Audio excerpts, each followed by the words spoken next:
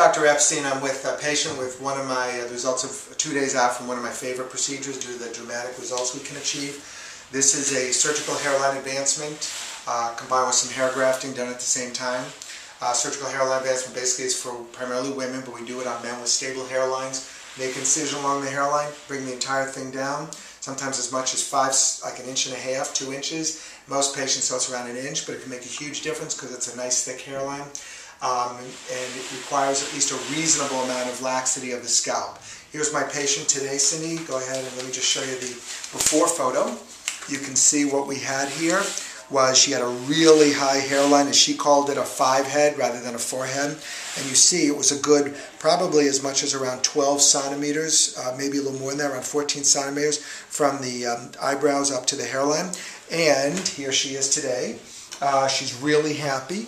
You can see that the hairline now is at around 9 centimeters, so the hairline was brought forward just around 4.5, 5 centimeters. A huge improvement. She's so much happier with the position of it. We also did some hair grafting along here.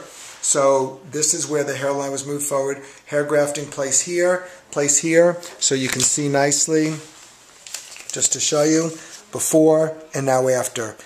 She's obviously very happy with the results of this procedure, as almost just about essentially all my hairline advancement patients are, as long as they have realistic expectations and as long as they're good candidates. In this case, she was a very good candidate. Not an excellent, but a very good, because her scalp had good but not extreme laxity.